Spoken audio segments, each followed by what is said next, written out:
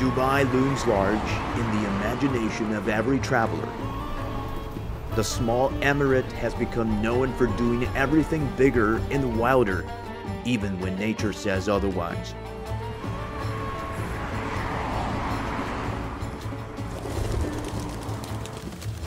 Notwithstanding the impressive growth of modern Dubai, it's also getting old. And how can we upgrade the historical part with innovation?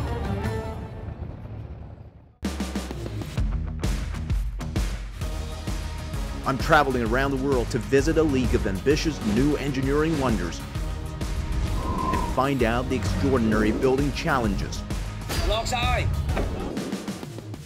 and the intelligence given to those giants. Well, I'm so excited!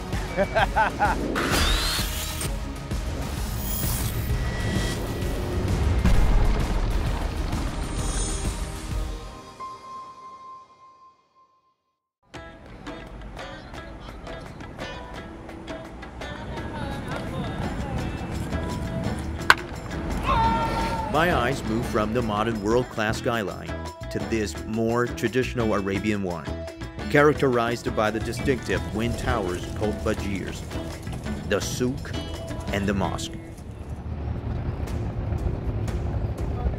Dubai Creek, a natural seawater inlet of Arabian Gulf, has witnessed the establishment of a city's commercial position in the old days, and a modern skyline moving away from it. But here the soul of Dubai remains. Hundreds of boats continues to moor and unload goods according to a century-old tradition. Abras are still used as to ferry passengers back and forth between Dera, Shindaga, and Bur Dubai. Modern Dubai was born here and is trying to keep its past.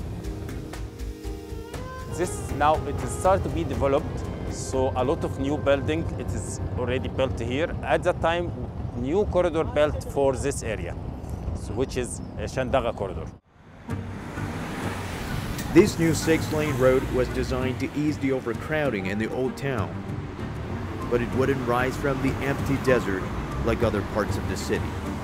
Most important that do the project, and this big challenge because we have to do the project, we have not to affect the residents, we have to manage doing our work and they have to do their work. It was Libo's job to find a way to finish this mission impossible. 首先是我们需要整个架设过程要远离地面，尽量保证地面是一直是通畅的交通环境。另外是速度上来说，压短它在现场的工期。In traditional bridge construction, workers build a mold from wooden panels and fill it with concrete. That requires scaffolding from the ground as the working platform. For the Shindaga corridor this long, that would stop the ground traffic for years. Instead, the engineers decided to cut the bridge first into 2,000 pieces.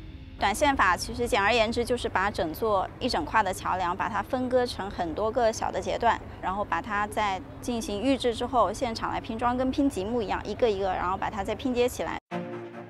Away from the city center, the massive bridge was actually produced here, cutting construction time and keeping the site clean.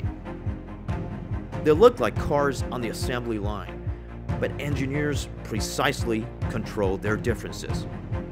要保证每一个它的 shell key 它的剪力块都是刚好能锚固得上，那么在预制过程中就需要用到前一个阶段作为后一个阶段的模板进行匹配交织，金控一定要都是在毫米级的。